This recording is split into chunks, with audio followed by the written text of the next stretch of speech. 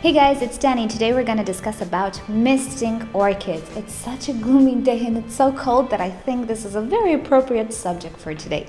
So, in my previous video, in which I talked about raising humidity for orchids, some of you mentioned that you were surprised I didn't mention anything about misting, which is a very popular technique among gardeners of any type, not only orchid growers, to actually increase the humidity around a certain plant.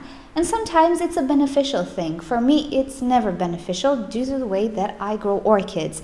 There are some very dangerous side effects to misting. That is why I didn't mention it. I'll mention them today. I'll talk about two main points. One is the actual damage that misting can cause on orchids grown in a home. And second, more of a theoretical idea that might give you some ideas to research about, since I cannot really test it, but I think it's worth mentioning. So first of all, what is misting? Well, simple. You get a spray bottle, you mist the orchid, you provide indeed humidity for the orchid in the form of some very tiny drops of water that are stationary on the leaves. You might already see where I'm going with this. While it might be beneficial in certain climates, while some orchids might not be affected by this in certain types of environments or ways of growth, for the main part, if you're growing orchids in a home, particularly in winter, particularly when you don't have enough ventilation and the temperatures are low, it can be quite dangerous. And this is only because water can pool into the crown of orchids, in between the leaves and so on. And whenever you have pools of water on an orchid, you risk rotting the orchid, rotting the crown, which is not necessarily a joke, rotting the stem, which is absolutely no joke. I personally don't have an elegant way to deal with stem rot just yet. I might work on it, we'll see.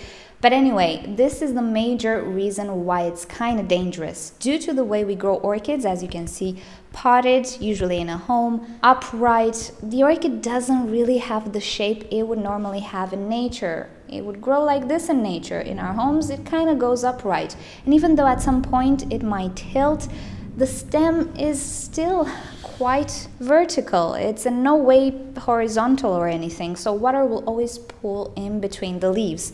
That's what you want to avoid. When you mist, you risk the chance of making some tiny little pools that will not evaporate in time if certain conditions are met.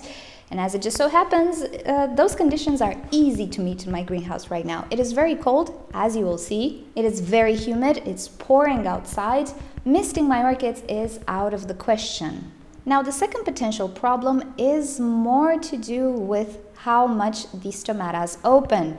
Let's rewind a little bit. I was telling you in my previous video that on the underside of the leaf, you have the breathing mechanism of an orchid, meaning the stomatas, which open and close. Through this opening and closing, there is the gas exchange, but also the orchid loses water. Good thing about epiphytic orchids in general is that they can regulate the opening of the stomatas. If things are pretty dry in their environment, they will not open them all the way. They will regulate this opening just so they don't lose tremendous amounts of water. And they do so by sensing the humidity in the air. When you mist the orchid, you create this false illusion that the environment is really humid. So what the orchid potentially does, I cannot test this. So what it potentially does is open the stomatas fully to absorb as much humidity as possible and to make the gas exchange and all of that. And that water that you mist will potentially dry out very fast. And by the time the stomatas figure out that, wait, it's actually not that humid, and start to close, the orchid might have already lost more water than it actually absorbed. Again, I cannot test this. It's a theory that I read. If I find the article, I'll link it down below. If not, it's just an idea for you to research more or to at least filter through your judgment and see if it makes any sense. To me, it kind of makes sense. At this point, I need to research it more, but definitely I wanted to mention it to you. So these are the two major reasons why I don't usually mist. The most important one is, of course, I need to prevent rotting, and this really has to do with season, with the way I grow my orchids, with my environment. And by misting, we can also talk about showering and all of that. Whatever action you make to actually put water on the external part of the orchid, so not the roots, I should refer it to as misting or showering or watering. So it's kind of dangerous. That's why I don't do it, and I don't talk about it. Most of my viewers are home growers, I find that the other alternatives, which imply a humidifier and also humidity trays, are safer. So that's why I talk more about those and not misting. Although it's a common practice, I'm a bit wary of it. In the same video in which I was telling you about humidity, I also talked about the surface tension of the water.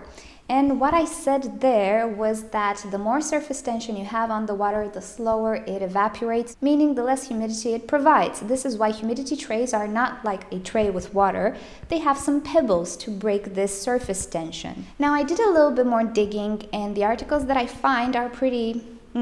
I am not sure exactly what the general accepted theory is, as some people suggest that water tension doesn't have anything to do with evaporation rate. It has more to do with temperature and ventilation and all of that.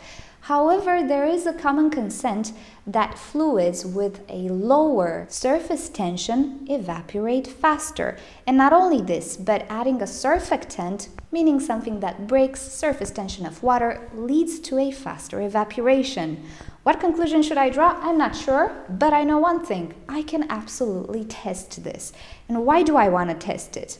Well, one reason: dust. There is something we cannot really avoid in our environments, pretty much no matter where we grow orchids, and this is accumulation of dust on the leaves.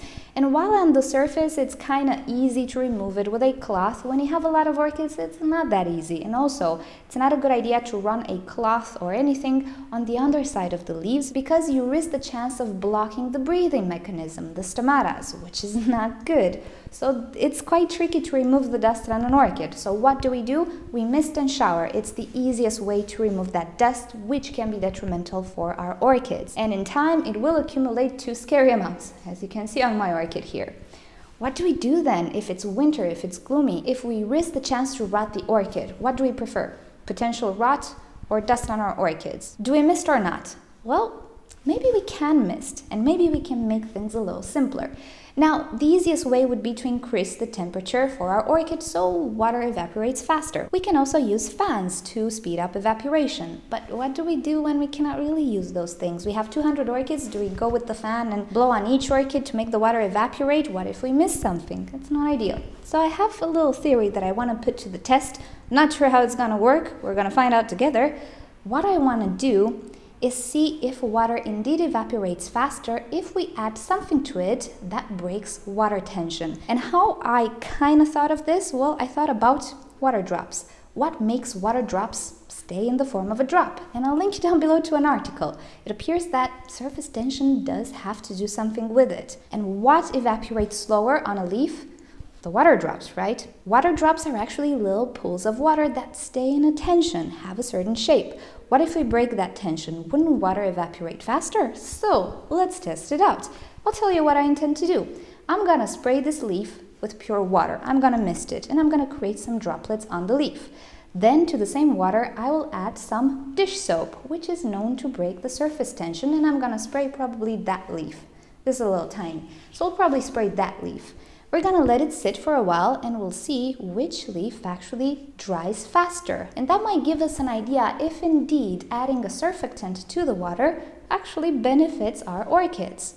So here I have a spray bottle with some water inside. I'm gonna shake it. You see there's no foam inside, there's just pure water in here.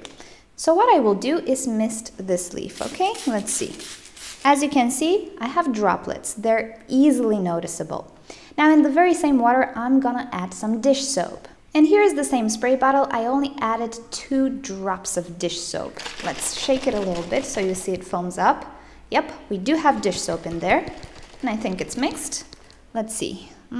Let's do this leaf. Okay, I'm actually gonna spray again because I forgot there was pure water on the hose here. So let's do it again, okay? Okay, now we know we do have some dish soap here and it's making a mess on my table. Okay, we're gonna leave this sit. Not sure how long it's gonna take. We're gonna leave this sit. I have a lot more water here than here. What can we do? And see if there's any difference in the way they dry out. Let's also put a clock here for a good measure. It's 11:16. We'll see how this goes. So quite a lot of time has passed, but look at that humidity and temperature. Things are not drying very fast. But I think we can already see a little bit of a difference. I don't know, this one seems to have the same amount of droplets, while the other one looks a little or dry? I don't know. We're gonna do this till the end. We'll see which one dries first. But it's 12 and I need to prepare today's video because my videos actually happened in the past. And when you see them, things have already happened. Isn't that mind-boggling? So we shall continue this later. Okay guys, moment of truth. It's getting late and cold and I need to close the greenhouse. This is my orchid. Yep, there is a clear difference. Let's bring you in a little closer. So the leaf sprayed only with water is still wet, while the other leaf is dry, almost completely dry.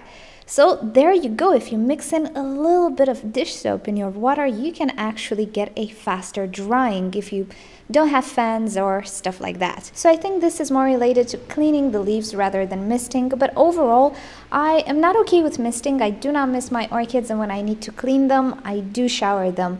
In the summertime, there's absolutely no trouble with that, but in the winter or whenever it's cold, that's a problem. And there you go. This is why water sits like that. And if one of those droplets manages to get inside the crown or in between the leaves, there's gonna be trouble most of the times. So now it's time to wipe the water from these leaves, close the windows, and turn on the AC. So that's the story with misting, showering, or cleaning leaves. And if you're wondering if dish soap is toxic for orchids, I have to say in all these years I used the dish detergent so many times and I really didn't see any side effects. I only used a few drops all of the time and really I didn't see any bad effects. And once when I tried to treat spider mites a long time ago, I literally put dish soap on a sponge and scrubbed the leaves of my phalaenopsis to get rid of the encrusted mites, and nothing bad happened to the phalaenopsis. So yeah, it's not really toxic for plants as long as probably you don't overdo it, because you know, everything used excessively is not good. But that's the story. Maybe if you're ever in a situation where your orchid is so dusty that you absolutely need to shower it, prepare a solution in a bottle. It can be a spray bottle or a normal bottle that you put some hose in the cap just to make it shower, and you can put a little dish soap in that water. And this way the water will actually evaporate faster. Of course, there's nothing 100% foolproof, but there you go. At least you have a little bit of a better chance just in case some droplets remain in new growths, in crowns and all of that. Mind you, if water gets inside the sheaths of the new growth as it's developing, even with soap, it's not going to evaporate because it will not have any surface to touch the air. You get what I'm saying? As much as you can, don't really put water on your orchids, but if you really must, maybe this dish soap thing will help you. And I hope you enjoyed this video. That's it for today. It's getting night outside. Ooh. So if you've enjoyed this video, please give it a thumbs up. If you hated it, give it a thumbs down. Subscribe to my channel for daily orchid and plants videos, and don't forget to turn on notifications, that little bell you see